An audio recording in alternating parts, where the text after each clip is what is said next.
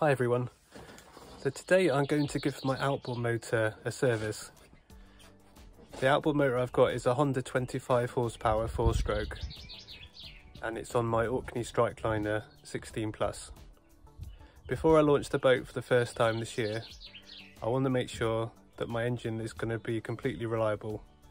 So I'm going to, amongst other things, change the engine oil, the gearbox oil, the fuel filter, the spark plugs, and grease all the greasing points.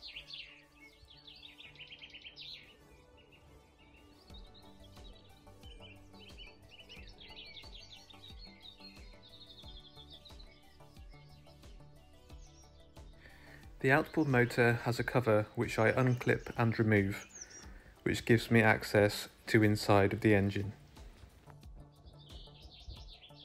I use the power tilt and trim to put the outboard motor in its lowest position. I'm going to change the engine oil first. I loosen the yellow oil cap with the help of a long screwdriver and then remove it by hand. The oil drain plug is at the rear of the outboard motor and you need to use a 12mm socket to undo it.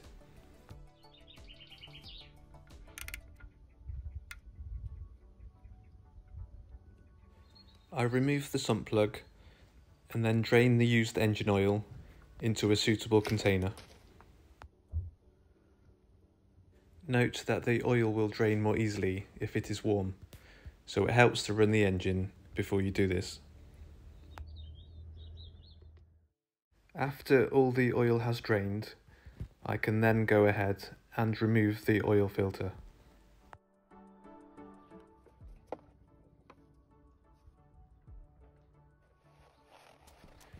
I clean the old oil away before fitting the new oil filter.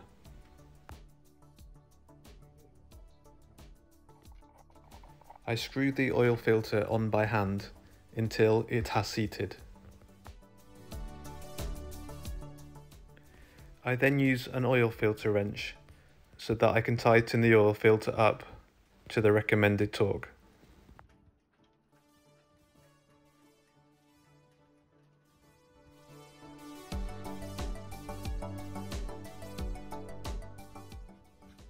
The sump plug can then be reinstalled with a new washer and then tightened back up. The recommended oil for this outboard is Honda 5W30 4-stroke engine oil. The capacity is about 1.6 litres. And I use the dipstick to check that I've refilled the engine to the correct level.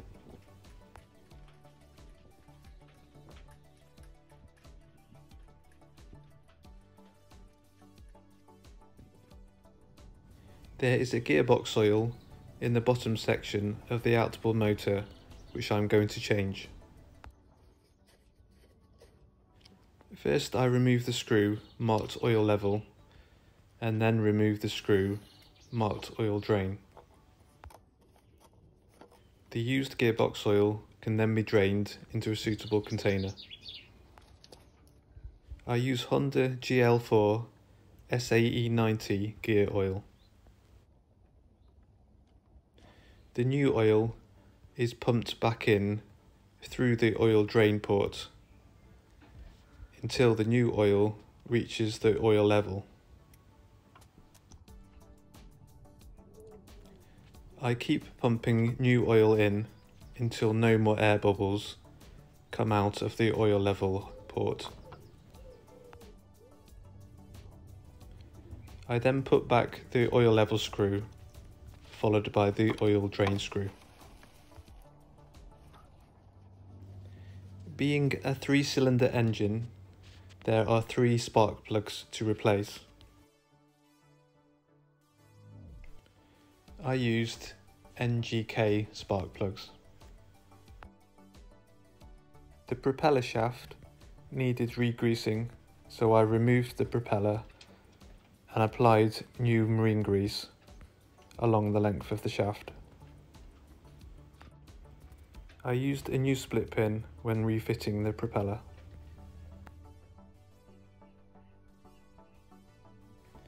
The instruction manual for the outboard motor shows you where the grease nipples are and the other places where you need to apply grease.